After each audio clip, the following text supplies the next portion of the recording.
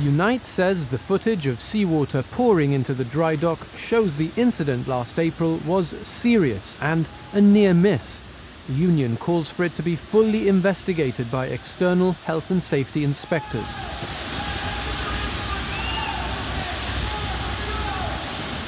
In response to GBC questions, Gibdock said the incident did not result in injuries or damage.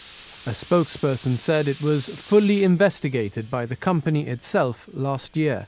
The outcome was reportedly further training and an update to the relevant procedure. Gibdock said it's confident the incident will not happen again. But Unite says if the footage had not emerged on social media, the issue would have been covered up.